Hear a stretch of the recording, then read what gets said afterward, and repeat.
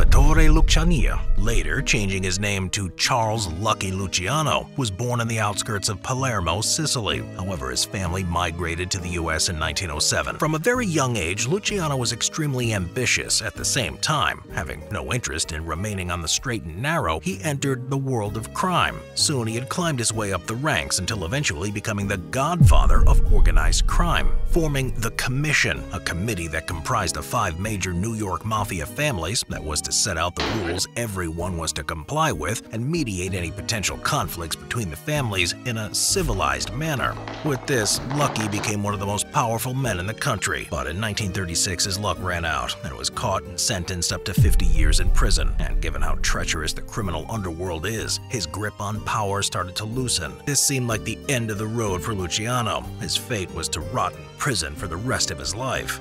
But soon, an opportunity would present itself.